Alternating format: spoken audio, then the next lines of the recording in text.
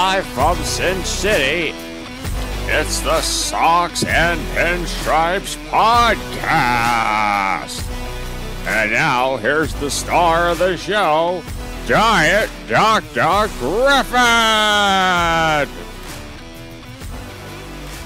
This is Diet Dr. Griffin back with another episode of the Socks and Pinstripes podcast, post Thanksgiving edition. Hope everybody had a happy Thanksgiving. I know I did, and I'm sure Shane did. Did you, Shane, have a good happy Thanksgiving? I had a fantastic Thanksgiving. I even did a 5K turkey trot on Thanksgiving. Oh, how did you do time wise?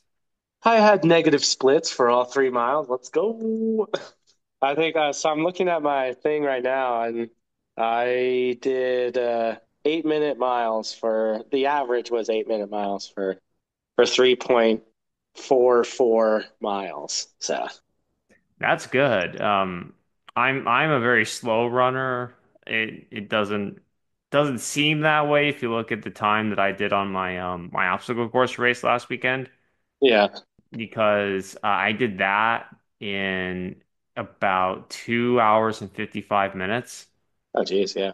Yeah, and that ended up being in the top 6% of people who did that race. Oh, nice, dude. But I felt like it was so much flat terrain. I felt like I was going super slow because I'm just a slow runner. But I basically just I was like the tortoise. I just kept running, but I just never really ran fast. I just didn't stop at Yeah. all.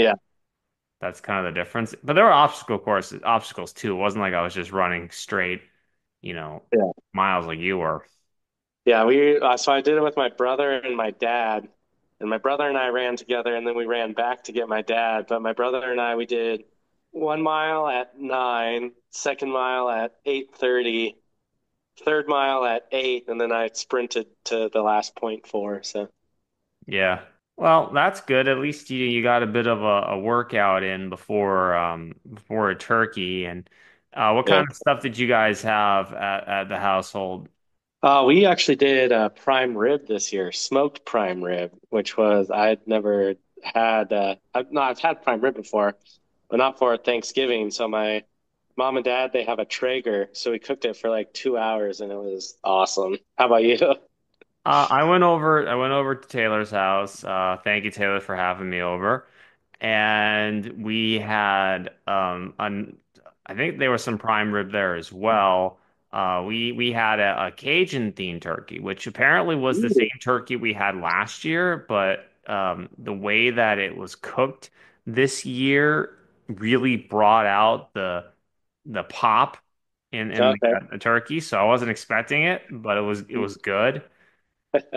I'm a bit of a weenie when it comes to spices, but I've gotten better over the years. You're never gonna get me doing like one of those one chip challenges or put like super hot sauce on stuff. But I mean, I like spicy food, but I would never do that either. That just seems not fun. So, yeah, I'm in the medium range on the whole Buffalo Wild Wings level of spice. I'd comfortably go medium. okay, yeah, that's Not respectable. mild, but I want to taste my food, but I don't mind a little kick. Yeah. My mom also makes like this amazing apple cream pie too, so we had some of that for dessert. There are some great desserts. One of my signature dishes, the thing that I bring to Thanksgiving, is I make an ice cream pie, Ooh, and what kind of ice cream pie? I that's one of the fun parts is I vary it up every year. Okay. Usually, I will try to have a black raspberry. It's kind of my signature. Oh, so like a Black Forest sort of vibe. But no, well, a little bit. It's not like it's black raspberry specifically has its own little flavor and kick to it. But the dark side conversion was complete because I did a Baby Ruth bar flavored Yeah. ice cream on the bottom. It Okay, was well, also like a dollar looks like fifty. I'll have to root for the Boston Red Sox for you now. It So, was also $1.50 at the grocery store, and inflation made this thing like way more expensive I remember it being in the past. So I was Classic. like trying to do this as cheaply as possible, and I just feel like I failed miserably. But Well, since Benedict Arnold, your team, that's probably another reason why I was so expensive. So, no, the ice cream was like actually the cheapest part of it. But when COVID hit, like they canceled no, they discontinued, I should say, the crust that I use. I used to use the Oreo, pre-made pie crust. oh, They don't okay. have that anymore. Oh, So I've I been would think using that the would be pretty popular, but I know, right? I mean, yeah, yeah. But for some reason they got rid of it after COVID and they just discontinued it. I looked it up yeah. and Just to make sure. But like yeah, yeah. they did away with Starbucks coffee, the like Frappuccinos or whatever you could buy at the grocery store for like Mhm. 2 years, and now they're back again just randomly. So Yeah, I don't know why I mean Oreo those I can't imagine those weren't popular. yeah, right. Yeah, so I end up using pretzel ones instead, and and the most expensive part was actually the candy bars. Yeah, that makes But sense. I put like six candy bars in this thing, of varying Oh, flavor. what kind of candy bars? Heath bar because I just want to Because it's the I best want to one. make Yep, Jeff feel talking to you. miserable. Exactly. And my other signature is Oreo, the cookies and cream with the white chocolate. Okay, white chocolate. All right, that's interesting. Yeah, that mixed with the Heath works very well, and there's like a lot of fudge in it too. Okay, all Whole thing right. of fudge in there. So yeah, it is decadent, and I saved some room in my stomach for that because I knew I was gonna have a bunch of Yeah, that. of course, of course.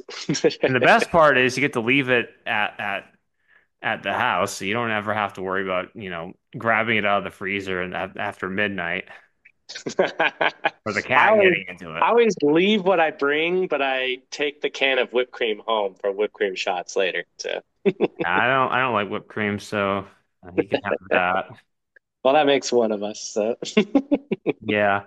We have had some interesting baseball events, and it seems like everything right now is very LA centric yeah, because classic hogs. yeah, and the Angels, they struck again. They signed Yusei Kikuchi to a 3-year, $63 million deal.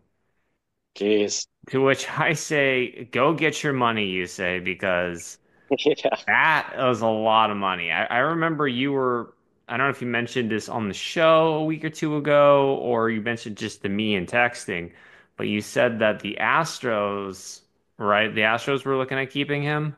Yeah, Passan, there was a rumor that Passan said that the Astros were looking at holding on to him, but apparently he went to where the money was. I thought you said 3 years, 51 when you talked about that. So to get Yeah, another something like $12 that. million dollars over 3 years, I mean, Yeah. I can't blame the guy. Yeah, right. So, And he's a Boris client, of course, you go where the money is. yeah. But we had another Boris client sign this week, and surprisingly was Blake Snell.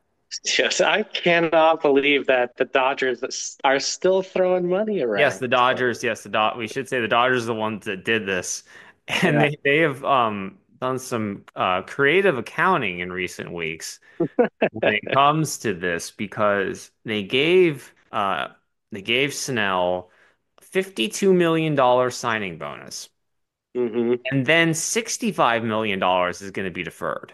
Yeah.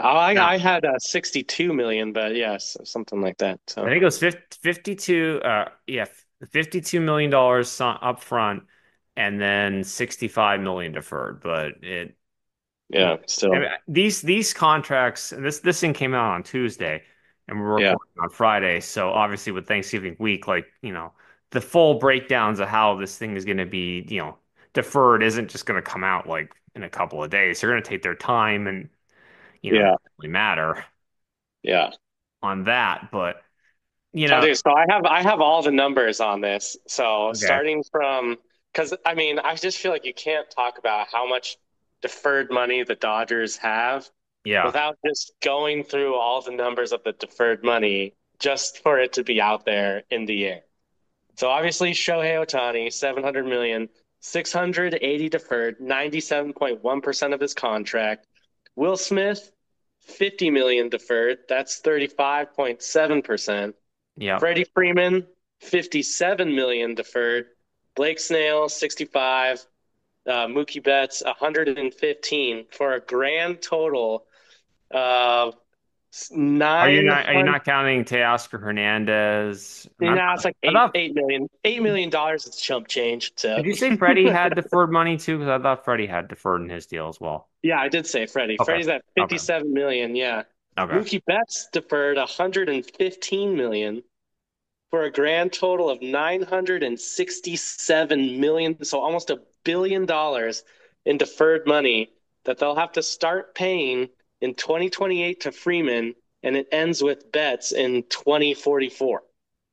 And that's not even including the other guy who just signed a deal today too, Tommy Edman, who has some deferred money in his deal too. He signed a 5-year, $74 million extension today. Do you know how much he deferred? No, I mean this deal literally came out like a couple hours ago. I don't think Oh, that okay, that yeah. part Yeah, has no. been.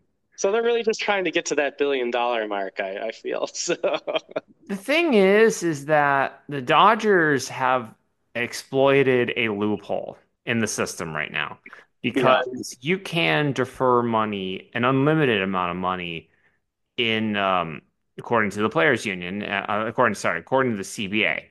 This was something that the players union wanted because they believed that with deferred money that it would allow more guys to get signed to deals, which at least in the case of the Dodgers, it's certainly proving to be true. yeah, yeah, But the problem is that the rest of baseball, outside of, some of the larger markets, like the Red Sox have done some deferred deals, as have the Mets, and the yeah, Nationals had tried to do deferred deals with Bryce Harper and Juan Soto when they were approaching them for contracts. And obviously they did a deferred money deal with Max Scherzer when he signed there yeah, many, many years ago. But most of the teams are just not doing deferred money, at least certainly not to the levels that the Dodgers have done. yeah. I mean, it's astronomical. It's like I don't. So beginning in 2033 is when the chunk of all the contracts, all the deferred money starts becoming due. Every year. Yeah. So basically, I guess they've decided that they just want to roll out their farm players for a decade from 33 to 44. So, See, I don't think they're gonna do that. yeah, They have a massive, massive contract with Comcast on their RSN. of And course they do. Yeah, and by that time, they will likely, and they as an MLB will likely begin to roll out larger term TV deals. They're yeah, trying right now to consolidate and get all of the rights back. In recent weeks, there's been, news about how uh, Diamond Sports Group has agreed to deals with MLB teams, but they're all like short term in nature. yeah, And MLB is trying to, roll up as many of these things as possible, many of these teams, streaming rights as possible, so that they can sell a package to major broadcasting firm, the TNTs, the ABCs, NBC, CBS, those sort of larger companies to nationally broadcast the games. Because that's yeah, what the NBA and the NFL do.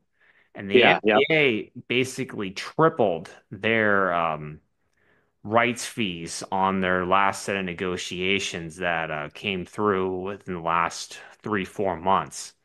yeah, Tripled their rights yeah. fees. That's that's crazy. Getting billions of dollars. And they have three different levels, and Amazon is getting got one of the levels Oh, of yeah, the package. So MLB is trying to follow that suit, and in order for them to do that, they need to bundle up as many of the rights as possible. And then by the time that the Dodgers have to start paying out all this stuff, they're likely expecting more national contracts to, pay out and divvy things out across the board to the teams. And the other Yeah. thing is that the Dodgers are owned by a, $60 billion hedge fund. So Yeah. Yeah. what's $1 billion over like 10 years, in fees for them? They make so much friggin' money off of. Luxury tax? What's the luxury tax? We are the luxury tax. Well, that's the thing is that deferred money doesn't count against the luxury tax. Yeah. Yeah. And the deferred money and the signing bonuses actually lowers the year-to-year hits on Yeah.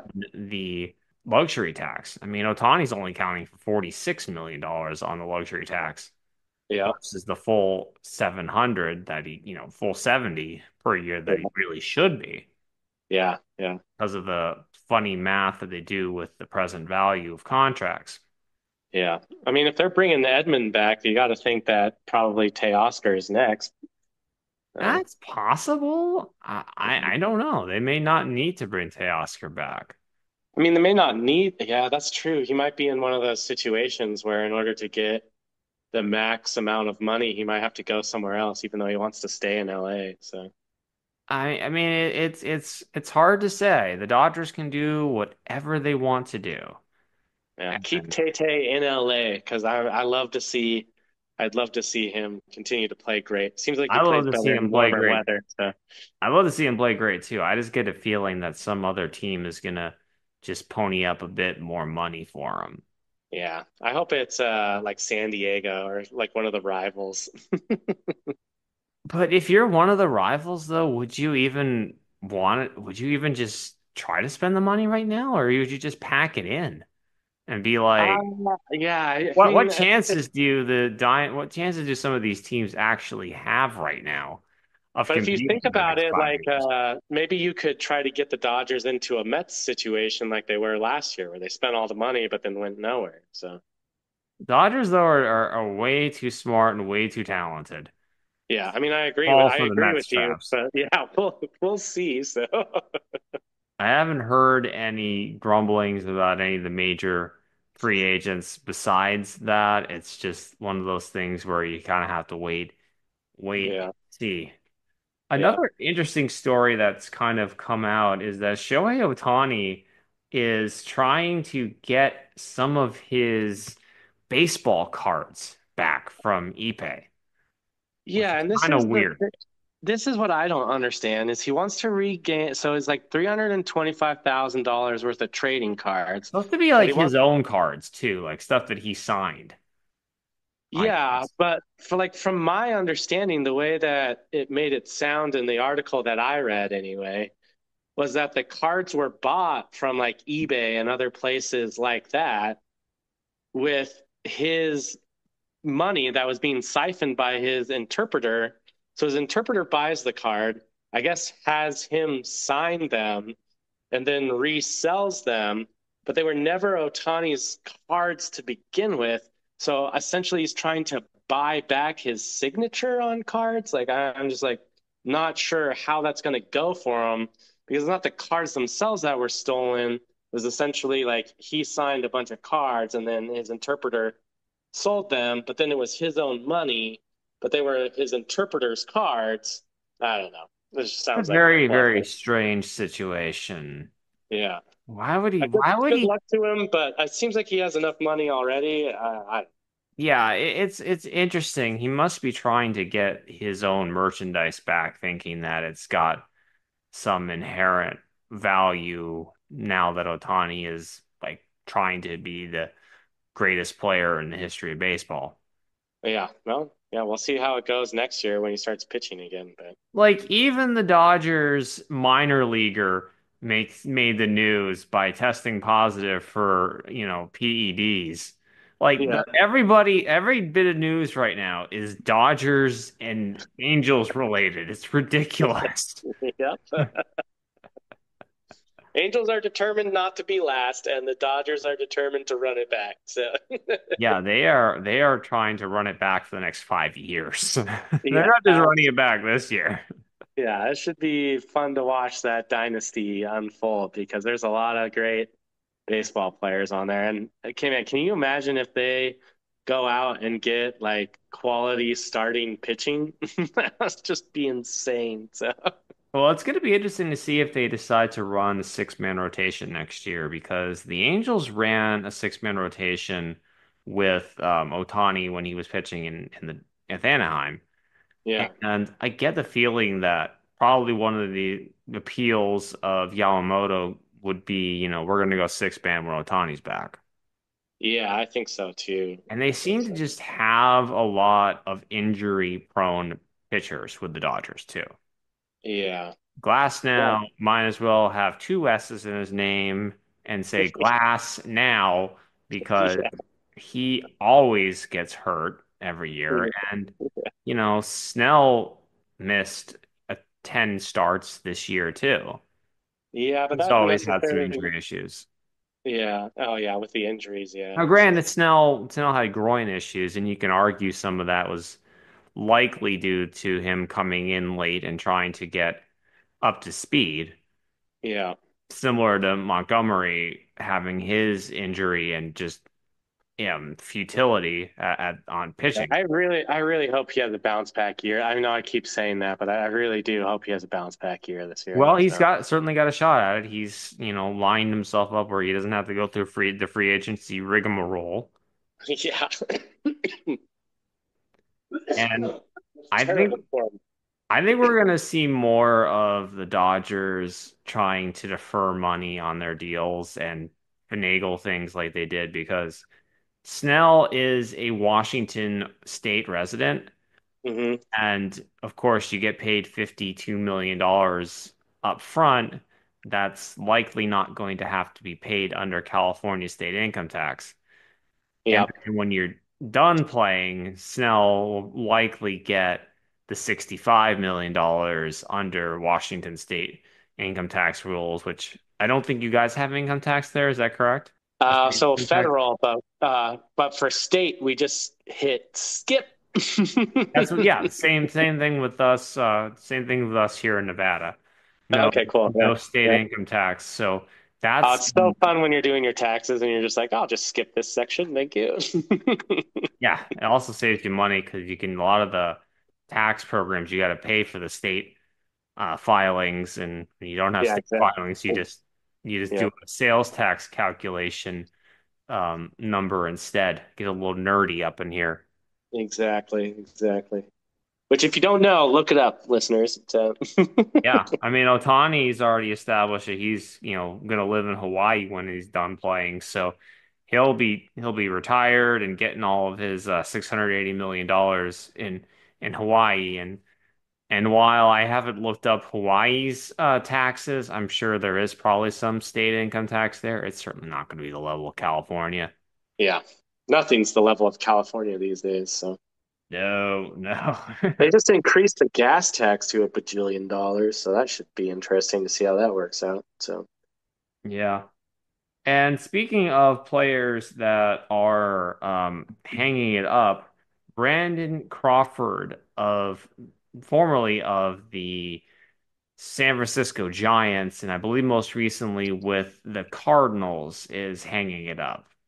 mm. Multiple time world champion with the Giants, supposedly an all around decent human being, just kind of called it a day. Hey, yeah, I mean, it seemed like he was kind of he was on his road to being one of those guys who's just a journeyman on different teams. I think it's just smart to know when you're probably not ever going to get that big contract again. And how many times do you want to move before, do you want to quit or do you want to wait till no one wants you? So, Yeah, because usually you'll see all of these players, in the middle of the season, you'll see that, oh, this player is retired, and it's retired because nobody wants to pay you. yeah, And nobody exactly. wants you. That's why you're retired. And sometimes you get told at 40, and sometimes you get told at 21 that your time is coming, but your time is coming. Or you get told at 38 that you're being traded to the Mariners to have your worst season ever, and then you get retired. So, Well, Brandon Crawford would have been 38 going into next year because his I mean, he's a prime candidate to be on the Mariners. So. yeah, we Hey, should. Jerry, do you want a player who can't play anymore? Well, No offense to Brandon Crawford, but you guys do need a couple of infielders now. I'm just saying it's right up his alley. So. Rojas non-tendered and um, Polanco not getting his option picked up. I can't wait for them to have to like sell the farm in order to get a bunch of just average players and then renew Jerry's contract for literally no reason. Blah blah blah blah blah. So whatever. Well, they're gonna probably trade some of their pitching. I know they keep saying they're not going to, but they gotta They're trade. gonna have to if they want to trade because they're not gonna pony up the money. So Yeah, yeah, that's for sure.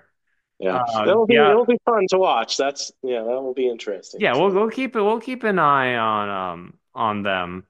yeah. But do you have any closing remarks today? We're gonna let you go because you gotta go hang out with your family. Oh yeah, so I went and did the research. If you remember from last week when I said the Chicago chapter of the BBWAA Yeah. had started the Rookie of the Year in from 1940 to 1946. Mm-hmm. So before it was known as the Jackie Robinson Award, it was known as the J. Lewis Kaminsky Award for the White Ah, Sox owner of the 30s.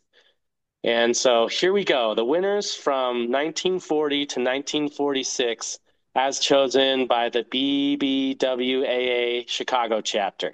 In drum roll, 1940, please. yeah. In 1940, Lou Boudreau, shortstop for the Cleveland Indians of the AL, was Rookie of the Year.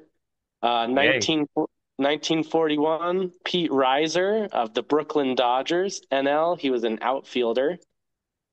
1942, it was Johnny Beasley, National League St. Louis Cardinals pitcher. Cool.